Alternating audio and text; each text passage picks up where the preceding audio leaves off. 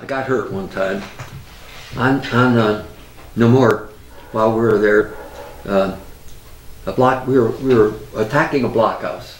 It must have been 20, 30 feet high. It's where they stored all the warheads for submarines. The Kwajalein Atoll was 62 miles long, but all the ships came in the lagoon, and that's where they got all their ammunition and fuel. Well, it blew up.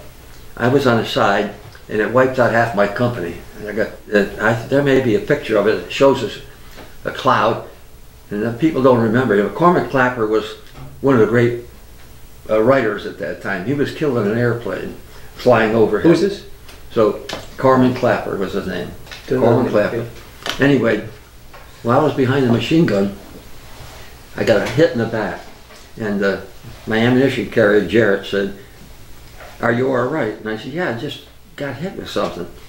And sure enough, embedded next to me, about 16 inches long, about that thick, jagged edges, it glanced off my back, and it hit me sideways and cut me in half. Well, it hurt. And, yeah, no, really. It hurt, but there was no place to go. So we stayed all night there. We repelled quite a few Japanese attempts to.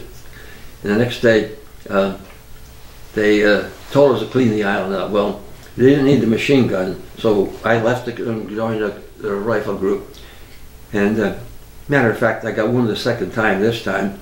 With a machine gun over on the side, and they were killing some of our men. And this kid Kotick, he was an old Marine. He said, "Let's get that machine gun." I said, "Okay, you go to the left, I'll go to the right." Well, we split. He came from this side, I came from this side.